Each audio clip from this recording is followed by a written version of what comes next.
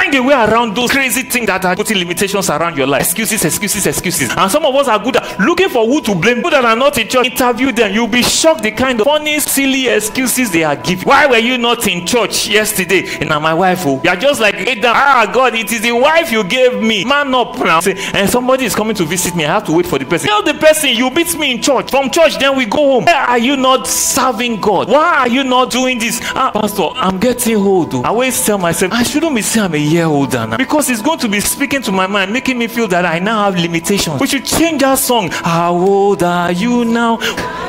Because when people are saying, how old are you now? What I am hearing is, you are growing old right now. You are growing old right now. Your age is not a limitation to the things that God wants to get done in your life this year. Who told you cannot go for that degree at that age? Who told you cannot attend that class at that age? Be there telling yourself, what will people say? See, people don't really care. Face your life. Don't give excuses.